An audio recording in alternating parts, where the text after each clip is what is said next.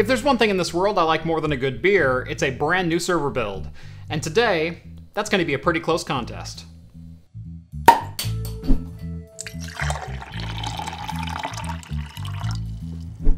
Welcome back to Craft Computing, everyone. As always, I'm Jeff.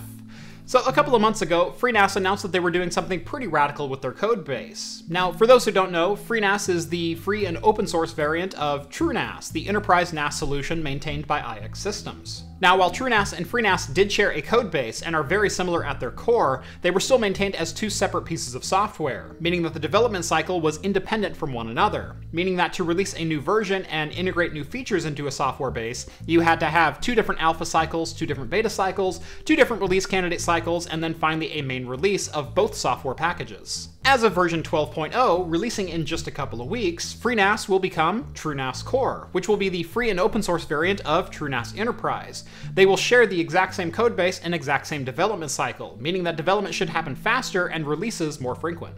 Luckily, the version 12.0 release also coincides with my own storage needs, as my current FreeNAS build is about 80% full and in need of a serious upgrade. So, right here we have a serious upgrade.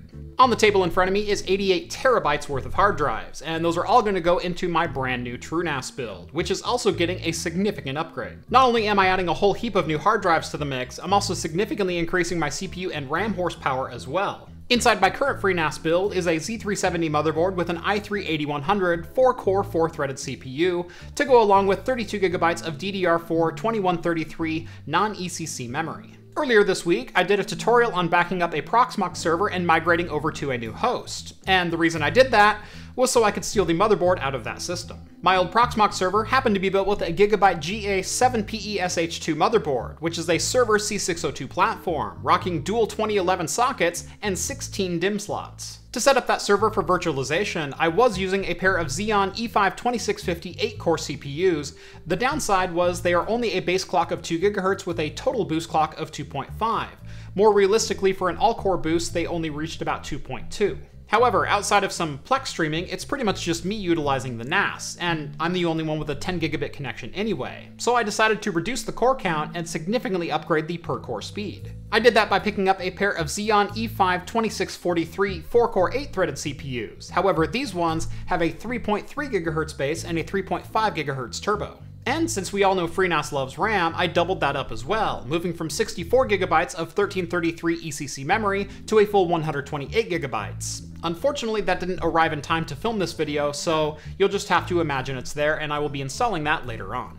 Getting ECC memory support was a major reason I wanted to get off of the Z370 platform. However, another big bonus of the Gigabit motherboard is it also has a built-in LSI SAS host bus adapter, meaning I don't have to use an add-in card to connect all of my hard drives. And having some extra PCIe lanes will definitely come in handy for the plans that I have inside this box. Starting on the far right is my HP dual 10 gigabit network adapter. Now, I feel like I stole this adapter because I picked it up on eBay for just $11.50. Or rather, I picked up 3 of them on eBay for just $11.50 each.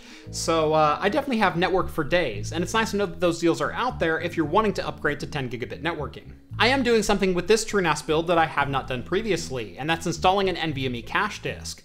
I picked up a Silicon Power 256GB PCIe 3x4 drive and a Q9 PCIe to NVMe adapter. As my Gigabit board does not have an M.2 slot, this will allow me to take a PCIe 4x lane and convert it over to an NVMe M.2 to utilize my cache drive. And so I don't take up any of my valuable drive trays with something as stupid as a boot disk, I picked up this Sedna PCI Express to dual 2.5-inch SSD adapter. Not only will it plug directly into PCI Express, it has a built-in SATA controller and mounts the drives directly to the board, meaning I don't have to run any extra SATA connections or any SATA power to boot my system up. So, how many drive trays in the new server are we talking? Well, to answer that, I need a little bit more room.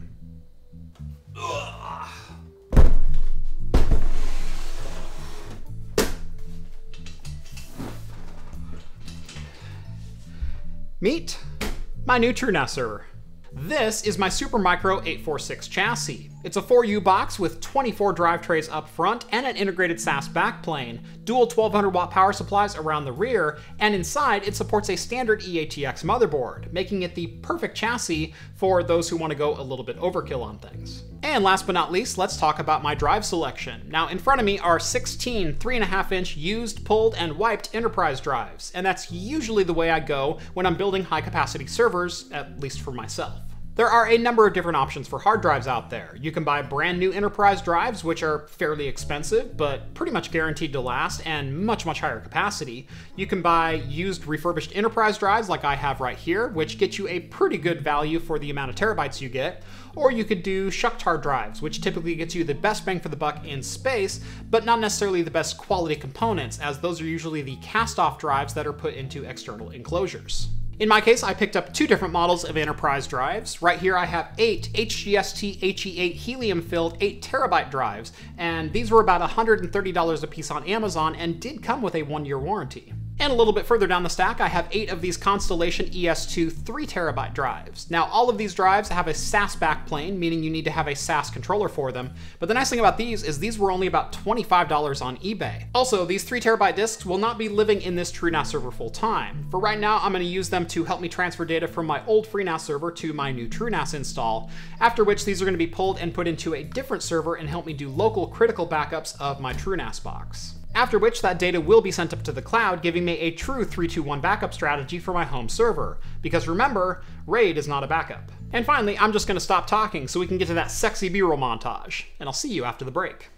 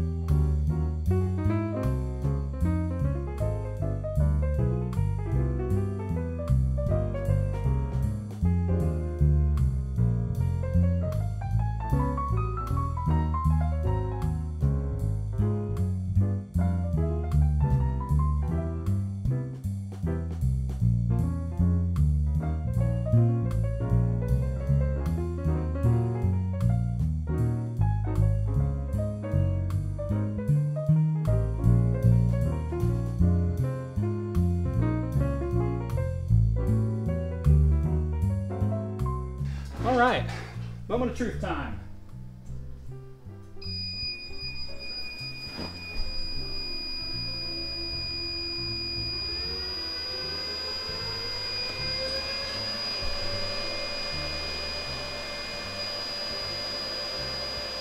I don't think that's normal.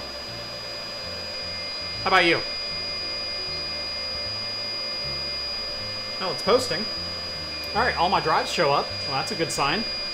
But why is it beeping? That's really loud, in case you hadn't noticed. I'm done, I'm done.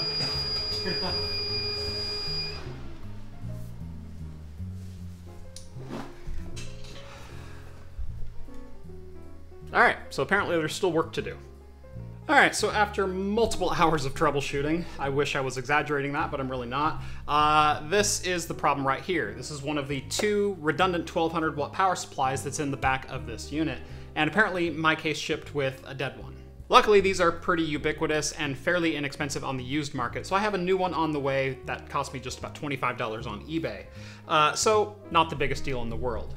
And this can run with just a single power supply. This is for redundancy, not for, upping the total wattage available to the system.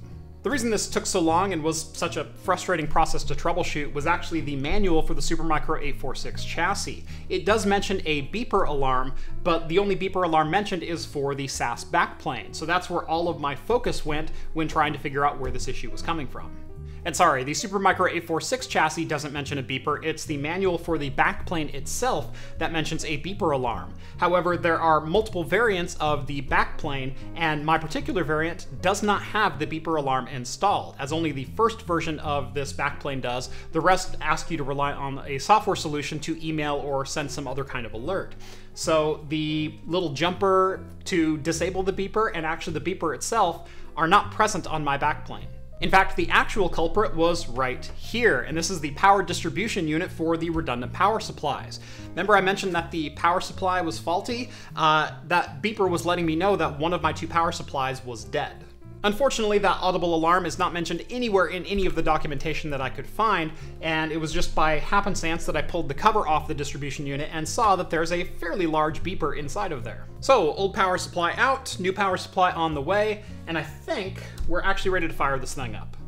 Alright, so a couple hiccups along the way, but overall I am very happy with the way this build turned out. Now obviously the next step is to install TrueNAS onto this box, but unfortunately there is one last step that I have to do before I can do that. All of the drives are recognized by the integrated LSI SAS controller, but unfortunately it is set up in IR mode, which is the integrated RAID controller mode, and unfortunately ZFS is not compatible with that. Even though all the drives do show up and I have not configured them in a RAID, there is still a cache element to that RAID controller, and ZFS just doesn't like that. It needs as close to bare metal access as it can get to all of the drives. So the solution to that is to flash it into a true HBA or into IT mode, as LSI calls it. I'm hoping I'm going to be able to do that with this integrated controller. If not, I do have a couple of LSI cards laying around that are already flashed into IT mode, and I can just swap that out later on. But we'll explore that and the TrueNAS Core installation in the next video. As far as this video, you know the buttons to click and subscribe to Craft Computing if you haven't done so already on your way down to smash that like button. And if you'd like to build yourself a server like this, I will have Amazon and eBay affiliate links down in the video description below with all of the parts listed. Now, every single part inside of this server I did purchase myself, and the reason I'm able to do that is because you guys support the Patreon. Make sure to follow the link down in the video description below if you like the content that you see and you'd like to help support what I do. And as a bonus, you'll get exclusive access to my Discord server, where you can chat with myself and the other hosts from Talking Heads. And that's gonna do it for this one. Thank you guys so much for watching, and as always, I will see you in the next video. Cheers all.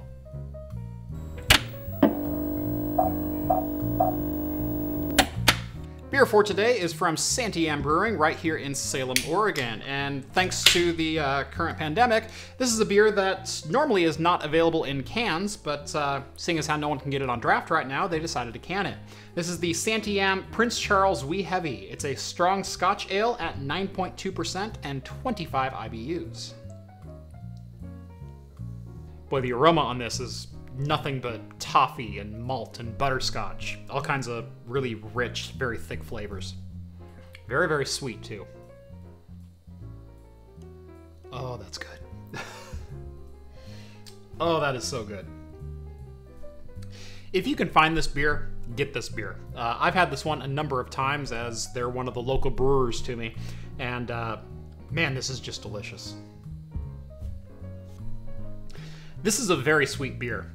Obviously it's a Scotch ale and it's 9.2%, but it's still a very sweet beer. You know what this beer reminds me of? It reminds me of a really good glass of brandy, where you want to pour just a little snifter of it and sit by a fire and drink that same little bit for like an hour and a half.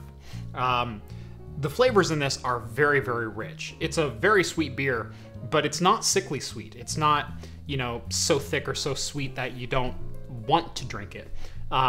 It's just, you don't want to drink it too fast. You want to sit there and really take your time with this one. And it really does reward you for that.